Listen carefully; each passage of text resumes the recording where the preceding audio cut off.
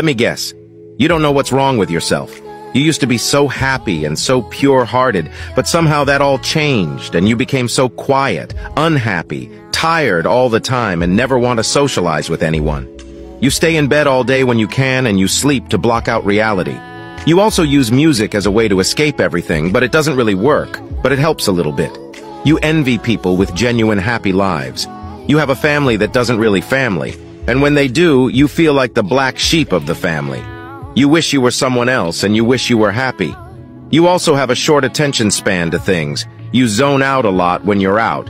You used to want to go out all the time, but now all you want to do is stay home locked up in your room sleeping, watching movies or listening to music.